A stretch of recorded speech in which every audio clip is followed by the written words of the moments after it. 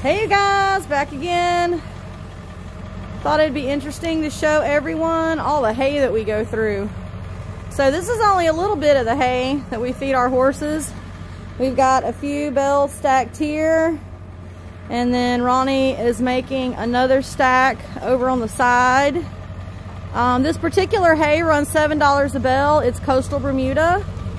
It has a really good nutrient content, so we really like feeding it to the horses. It keeps them, you know, looking fat and healthy.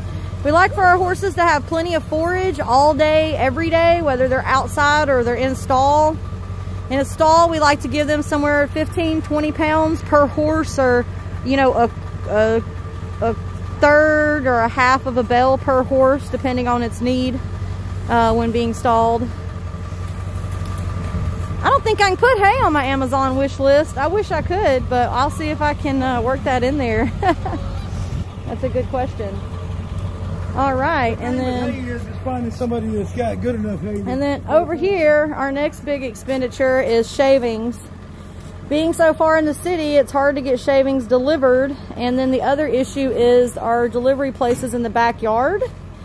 And the backyard is super muddy with all the continuous rain that we've been having. So having a big shavings truck drive back there and be able to actually get in, unload the shavings, and then get back out is also an issue. So the bag shavings have actually been easier, and we've been using our shavings bin for an extra tractor parking spot now that we have 2 tractors on the farm. So we go through probably 10 bales a day. Yes. Yeah, 10 bales a day. Easy math, that's $70 a day to feed all the horses. How many we feed into that? That's just outside. So if the horses are staying in for inclement weather, then we may feed them an additional. We may go through an additional 6 bales that night, just loading hay into stalls to make sure everyone has enough to get through the evening. So, yeah, all right. Just a little update on the hay situation. Sometimes this truck is so loaded down with hay that it is up over the racks and over the front. Oh yeah, so there's a special little bale up on the top there. You'll notice it looks slightly different with different bands. That's a different type of hay. That's called alfalfa. It's mostly grown out west and it's compressed. This little bale probably weighs, what, 54 pounds. 54 pounds, he says. And you can see the size difference here. Like this one, you know, is like barely as long as my arm, as to where this one is, you know, completely huge. But this one here probably only weighs, Half of what this one is. yeah, maybe half. 35 pounds, maybe. 30 pounds in the regular bale, 35. So, but this alfalfa runs, I think, $16 for 1 bale of it. But that's what the horse, some of our older horses who have a hard time chewing and need a higher nutrition, we feed them the alfalfa. Or anyone who has a tummy issue, anybody who might show signs of ulcers. Sometimes when you go to girth your horse and he's angry and mad, or he doesn't want you to use a leg cue, or he doesn't want you to brush him or her near the wither, or near the side where the girth goes, or under the bottom of the stomach, those are pressure point areas to be looked out for ulcers.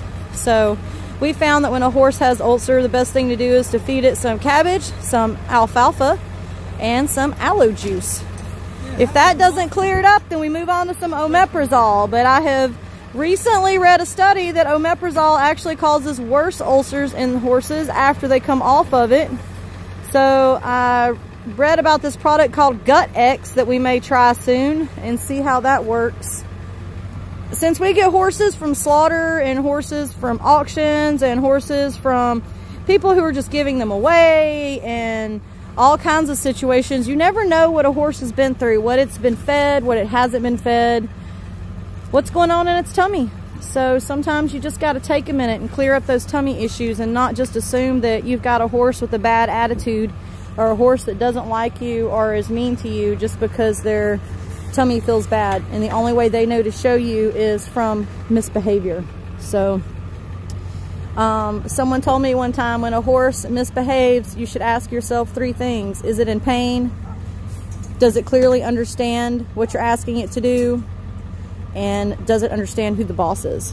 So, you know, those are 3 things to check on there, because if it doesn't understand what you're asking, or it doesn't understand who the leader is, you're obviously not going to get the same reaction you would want out of a horse that clearly understands those things, or a horse that's in pain.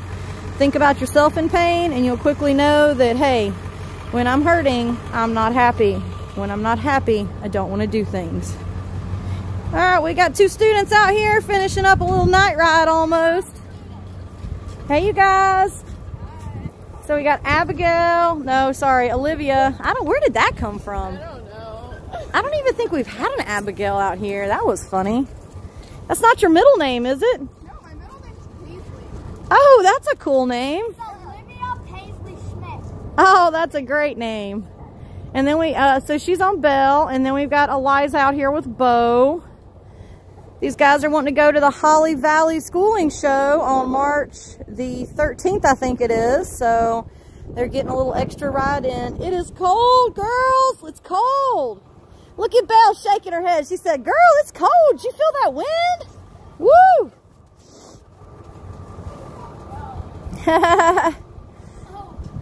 All right, girls, a couple more minutes and let's get them in and get them fed and blanketed, okay? What, honey? All right, just a few minutes with her, okay? All right, well, another fun-packed day here at Trinity Stables. So much to come, always stuff going on. More videos to come, you guys. I hope y'all liked them. Peace out.